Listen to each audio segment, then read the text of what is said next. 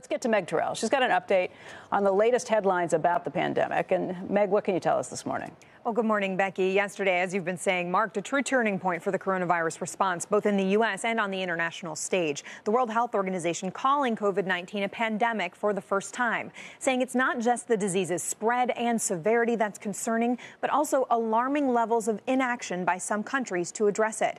This morning, case numbers worldwide surpassing 126,000 and 4,600 people have died.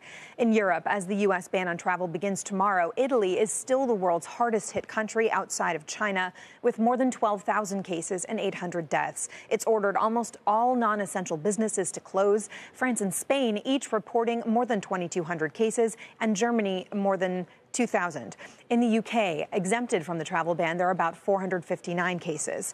In the U.S., cases are now surpassing 1,244 states. 37 people have died. Cities and states now making greater moves to try to slow the spread of the coronavirus. San Francisco banning gatherings of more than 1,000 people. Washington State of more than 250 people. Governor Jay Inslee asked what the penalties are for not abiding by the ban, saying this.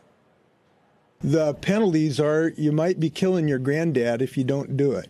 And I'm serious about this. Some very serious language there from Jay Inslee about the most vulnerable groups, guys. On that front, in terms of testing, what's the latest that you can give us just in terms of how many we've tested, how rapidly we'll be rolling out those tests?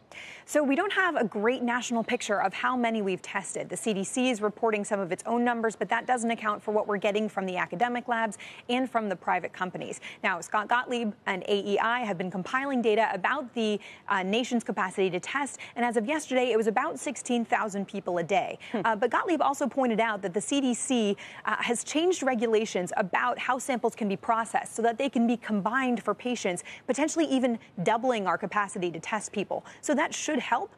The other problem we're hearing, though, is that even as testing capacity expands, it's spotty around the country. So not everywhere has as much as they need. And there was a hospital CEO on St. Joseph Health. They treated the first patient in the United States. They were saying the number one thing they need is testing, testing, testing. So it certainly is not up to where it needs to be.